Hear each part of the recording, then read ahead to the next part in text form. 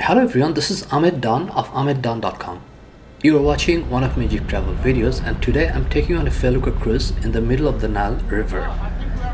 A Felucca is a traditional Egyptian wooden boat with a canvas sail without motors and powered by the wind.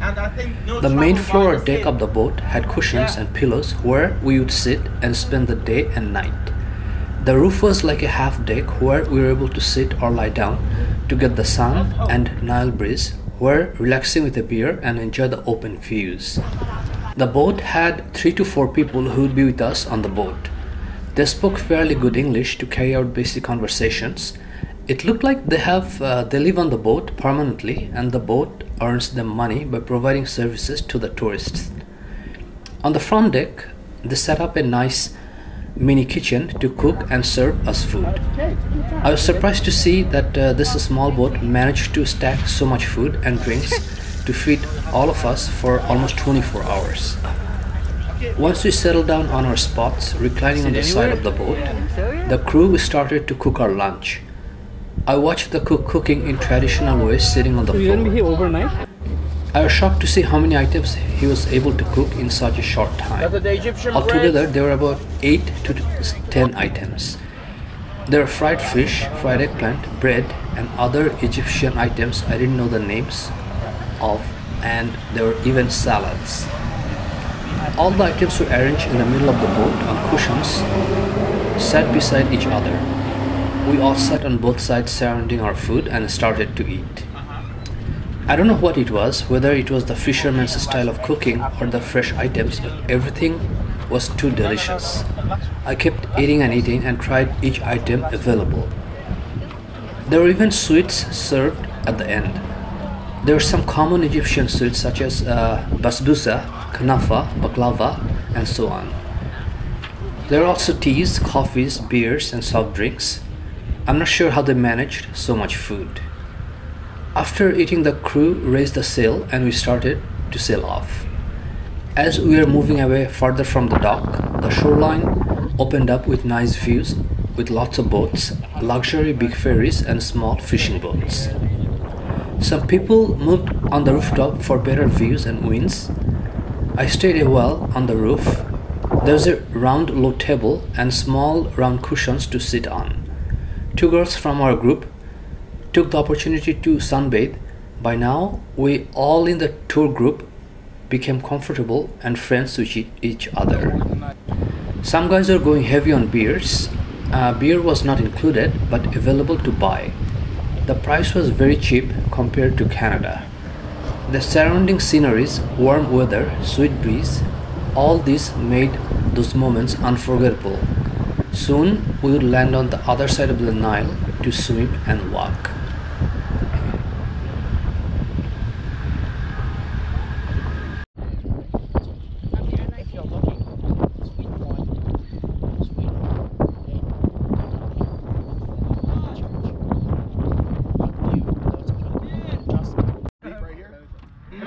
Yeah, here was a little bit deep, yeah.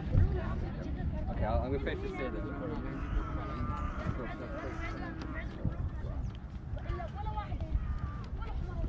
It's the easiest way to do it. We started slowly going near the shore of the Nile, and the boat crew anchored the Felucca. The place we landed was in a village, with Aswan city now on the other side of the Nile. The boat created a pedestal bridge to descend to the ground from the boat. All of our crew got off the boat. Some girls wore 2 pieces to swim in the Nile. Some guys were swimming too. I only put my feet in and stayed away from going too deep in the water. I saw some villagers grazing their cows and donkeys. Some villagers, mostly boys, came close to watch what these tourists were up to. The water felt cold, but not too cold. I sank my GoPro underwater and took some videos. The Nile's water looked clean and I was able to see through it. I was expecting polluted water, but it looked like it was still fresh. We stayed at the Nile bank for about 45 minutes to close to an hour. Everyone seemed to enjoy being off the boat and mingling with nature and people. Even the grazing cows and donkeys were curious and looking at us. That's warm, right? Yeah, it's warm. One, two, three. What's your name?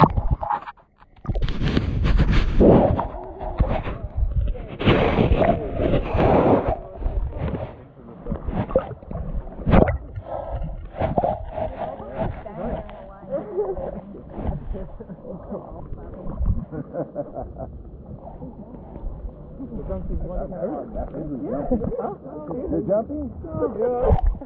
Coming along to work them out. 20 American dollars. It's a good deal. Okay, I agree with that. Jump. 3 hunter balloon traps. Jump away.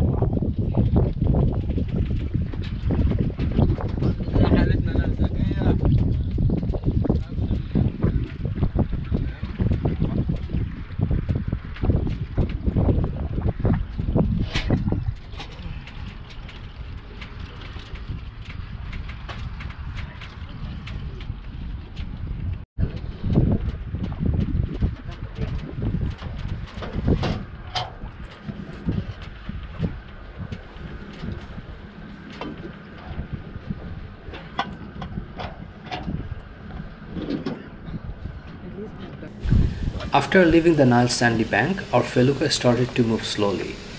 The cook almost finished cooking and other crew members started to arrange the food in the middle of the cushions. There were many items, just like lunch. They even cooked some specialty foods for those who were vegetarians, but we could eat from any of the dishes. Taste-wise, I couldn't describe how delicious they were.